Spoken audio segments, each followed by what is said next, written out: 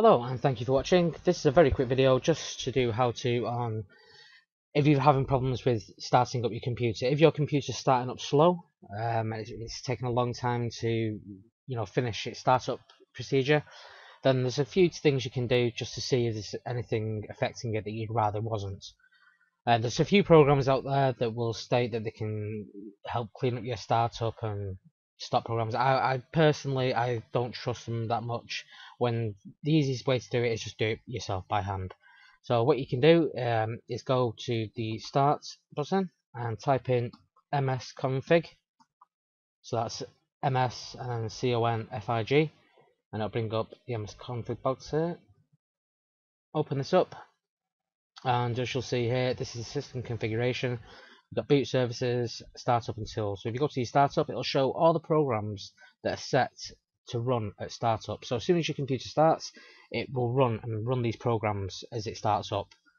So I've got rid of some of them. I've turned them off. I haven't got rid of them totally, but things that I don't really want on startup, and this is the way to do it. But what I would also say is don't go punch drunk and start going click happy and turning everything off, because you'll inevitably cause system instability.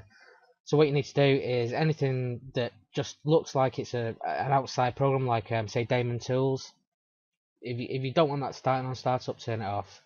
Things like iTunes, if you don't want that on your startup, turn it off.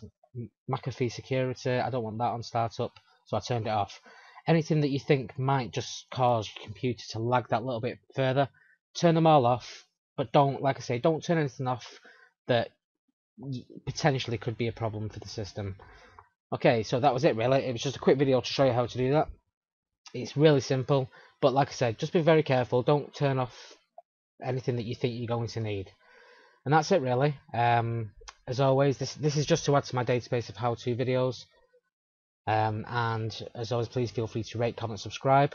Watch my other videos. I do gaming videos, how-tos. I'm just building up my how-to database at the moment, so I do apologise, but there's going to be a succession of a few of these videos coming out. But I'll try my hardest to cater for everybody. If you've got any suggestions, please feel free to leave them in the comment section. And if you have a positive or negative response, feel free to leave that as well. And thank you. Goodbye.